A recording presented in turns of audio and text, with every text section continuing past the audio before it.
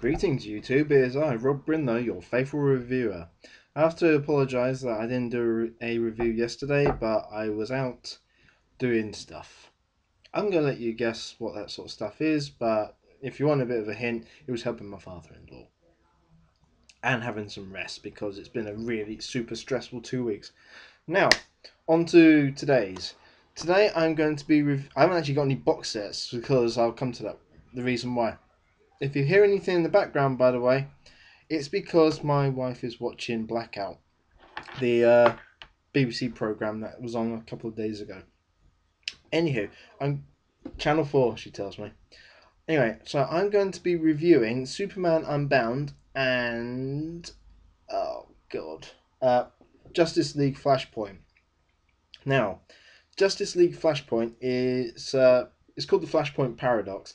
Effectively, the Flash travels back in time to stop his mum from being killed by some bloke, and inadvertently changes the course of history. So, for instance, Superman did crash, but he crashed in Metropolis and was picked up by the government. Bruce Wayne got killed in the alley, and died, and his dad became the Batman, who had no problem with using handguns, and his mum became the Joker. And instead of having Harley Quinn, we had a girl called Yo-Yo who works with the Joker. Wonder Woman and Aquaman became temporary lovers, and then the Queen, Aquaman's wife, was killed by Wonder Woman when she tried to kill her because she was sleeping with her husband, etc. So that happened, and then there was this humongous Atlantean war. At the same time, the Cyborg works for the government, but he's a lot sort of beefier looking, that sort of idea. Green Lantern, Hal Jordan never became the Green Lantern, although he did fly the ship that Abin Sur came along in. He ends up being killed in a suicide mission. The Flash never got his powers because he never did whatever happened. He does get him back. All at the same time, the Reverse Flash. I don't actually know the guy's name, but I think it's like Thorn or something. He's in the future, and he's basically the only person who actually knows that anything has changed. So it's about the Flash trying to he gets his powers back, and then it's basically him trying to get the Justice League to come back together, whilst at the same time helping everyone else who is alive to basically stay that way and put everything back.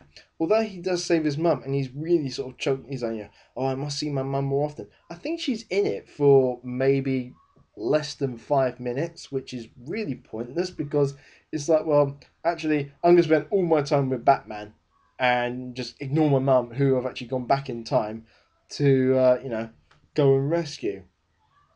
To cut a long story short, it does get sorted. I'm gonna put the link for the actual film, not the full film. These will be the clips that are on YouTube at the moment. But because I got my copy through my cousin, who managed to download it for me. Right now, I'm not gonna give it a verdict. I'm gonna wait until the end before I do that.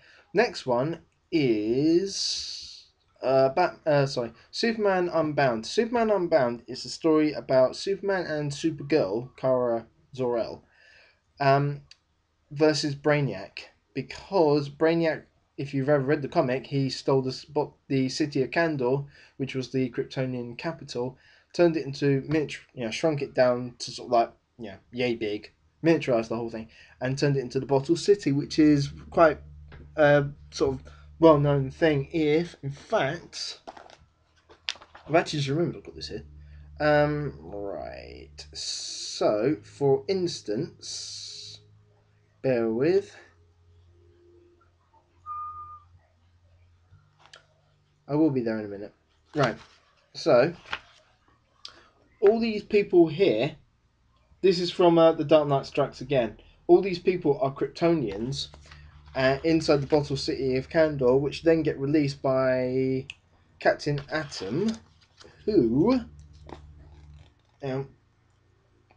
something stupid like 10,000 Kryptonians suddenly develop Superman's powers and basically kill Brainiac.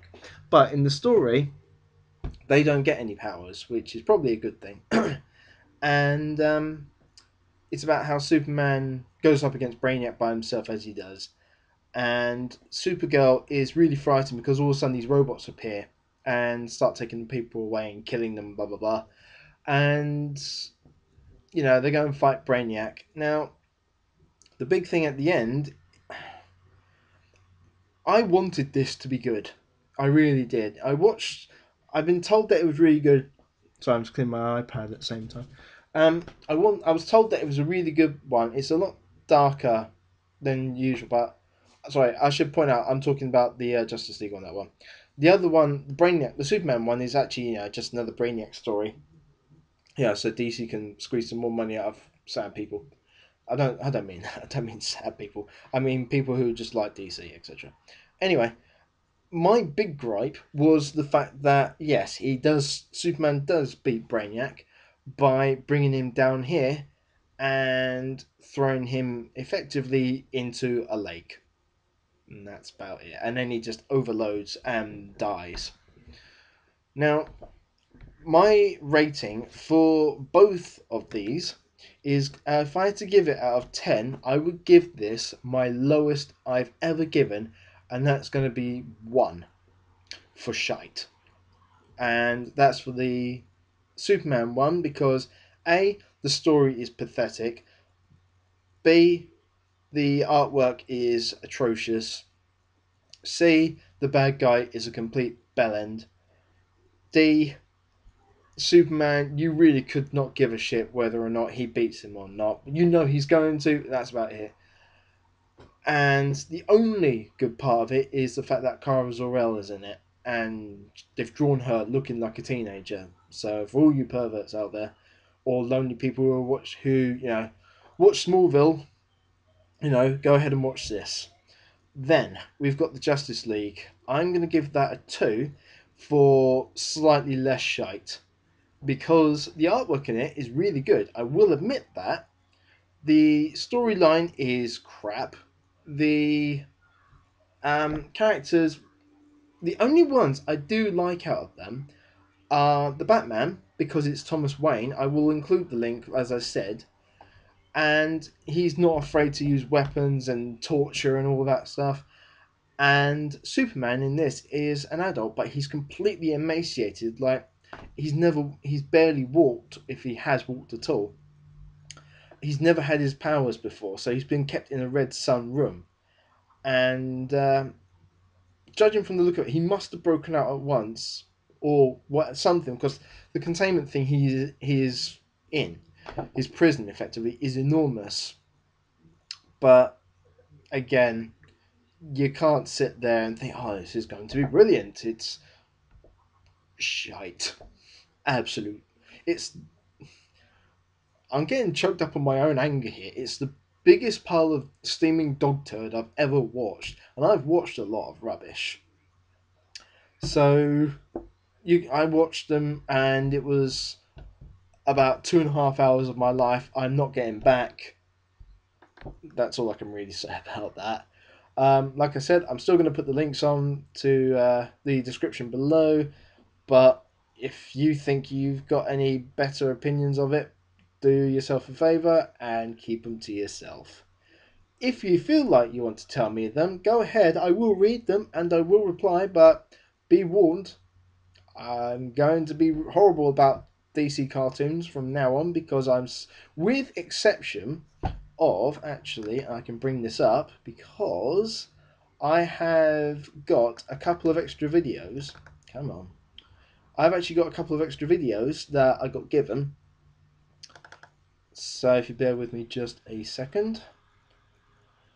Right, so we have got Batman Under the Red Hood, which is awesome. Green Lantern Emerald Knights, not too bad.